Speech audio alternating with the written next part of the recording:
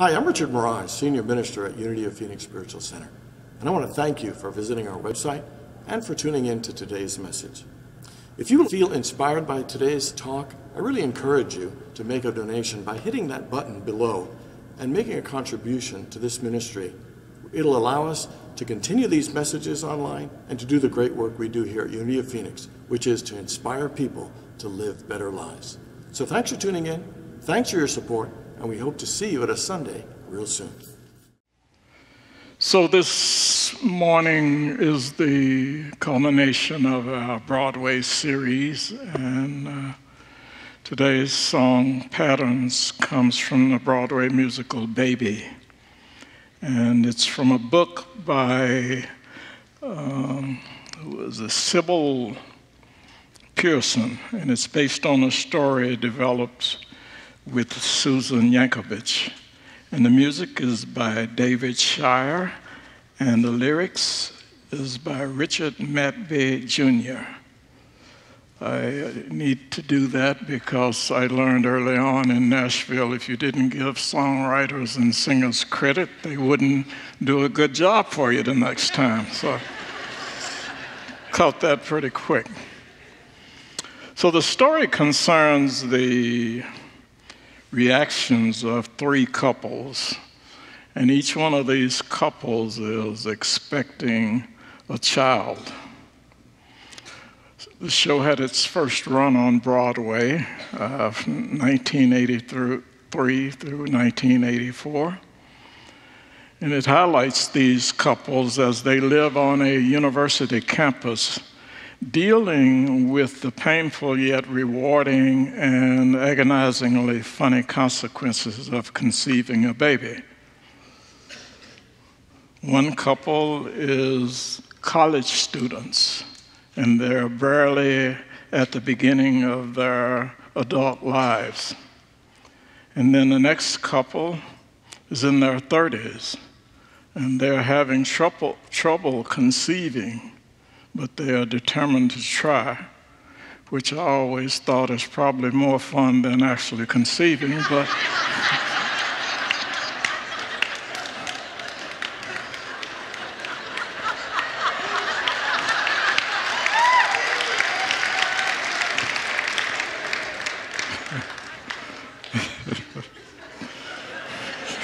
jeez.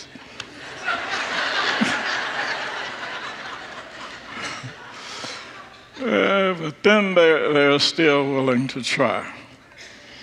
And then there are the middle-aged couple who were looking forward to seeing their last child graduate from college, when after a night of unexpected passion, they get a surprise pregnancy. Am I blushing? Face feels flush. So I'm going to kind of be all over the place this morning because I've got a lot to say and not enough time to take this subject as deep as I'd actually like to take it, because I understand patterns, I understand thought patterns, I understand behavior patterns. I understand patterns pretty good. So I'm a true proud father of two children who are 49 and 50 right now, so they probably wouldn't appreciate me calling them children. And I still don't know how that happened.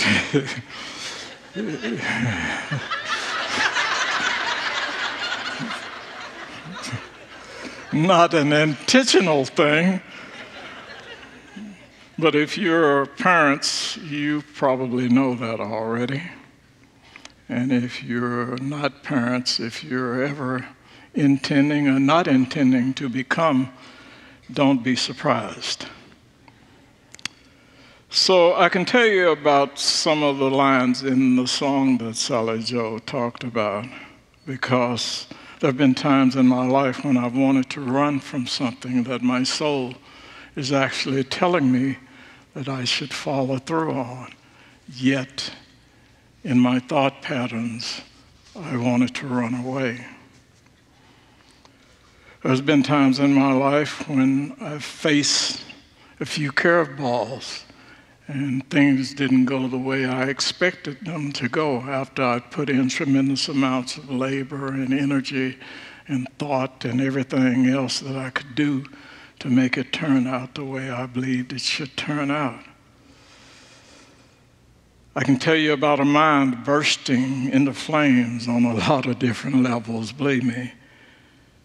But you're all alive and you know how this experience of life has been, because if you've lived it, you know that it is not simple, it is never easy, and there are always challenges. And most of us, were created in the image and likeness of God, but we also adopted a lot of human characteristics. And many times those characteristics came from the people we were around, they came from family, they came from stuff that we make up in our own heads. And sometimes they serve us reasonably well, and then there are other times where they do not serve us well. So we develop habits, whether it's to be too timid when we should stand strong, or whether it's to be strong when we should be a little weak. We develop habits, and those habits create little lesions in our brains, and they become patterns for us. The most important pattern that I think we set is probably that of behavior. When I was a little guy, child really, I had a neighbor who was a bully, and he beat me up 2 or 3 times, and he probably weighed at least 50 or 60 pounds more than I did at the time. So I'd run home and I'd tell my parents. And one day my father said to me, he said, "Son, if you don't start standing up," said, "sooner or later he may beat you to death." So the next time he came to do his beating, he got a surprise Jimmie with a stick. And I almost beat him with an inch of his life. And it scared me. I've eschewed violence ever since then. I'm not a violent person. And that took me out of my true character. But sometimes we have to get out of our so-called true character and be able to make a point in life. And hopefully it's not at that level. But life is violent sometimes. So we have to stand up, we have to speak out, we have to do things that we feel uncomfortable doing in order to make our voices and our spirits heard and seen. That concept by Oscar Wilde, be yourself because everybody else is already taken, is not just what's the word I'm looking for? Anyway, you know what I'm talking about. If you don't, forget it. So it's not just a saying, it's a truth. And it's real important that we understand and adhere to truth. Much of humanity is based on patterns. Behaviors don't change a lot unless we decide as individuals to change them. And if you don't think that's the truth, look at the political situation in the country today, and you can see it.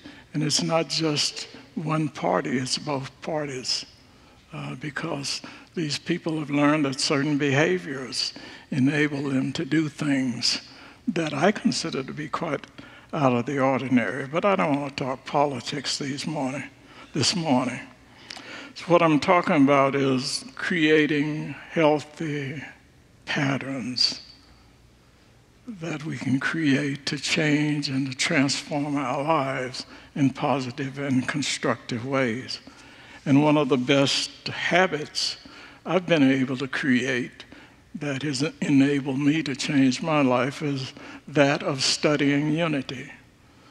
I saw a video of Charles Fillmore years ago where he was standing and he was talking to, looks like 600 or 700 people.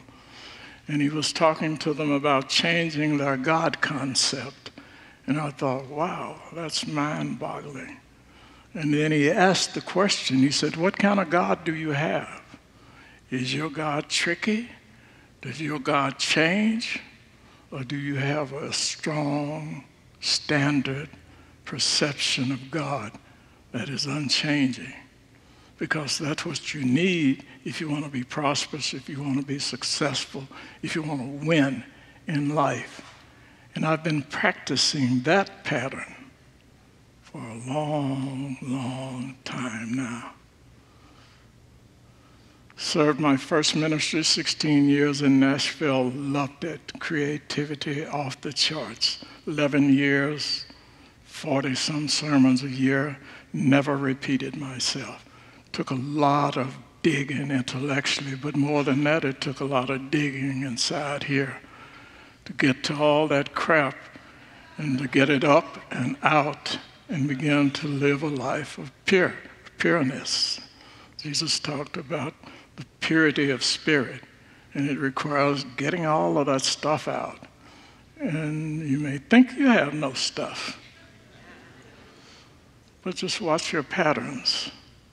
Watch your behaviors, and you'll find that you possibly can. When I applied for the job in San Antonio, I was talking to Richard, and he said, do you have any churches in mind? And I said, yeah, I've looked at 2 or 3, and I had. I looked at San Antonio, and I looked at BC and Columbia, and also I looked at Washington, D.C. So D.C. was moved out of my consciousness pretty quick.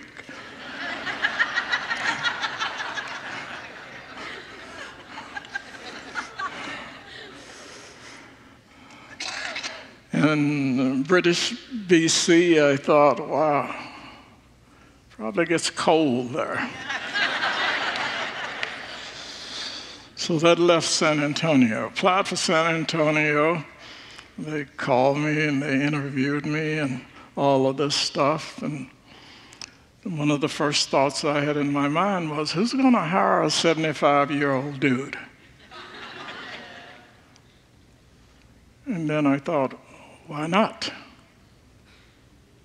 You know, I'm as energetic as a lot of 50s, a lot of 30s even. So let's give it a shot. And I did, and they said yes. And for that, I'll be eternally grateful because I'm looking forward to a new challenge. One of the things that consistently concerns me about America is we have this idyllic concept of you work 20, 30, 40 years, then you retire and you do nothing. And to do nothing, to me, is death. So I chose to moderate the level of intensity that I function at so that I can function a little longer. And in 10 years, I may apply somewhere else.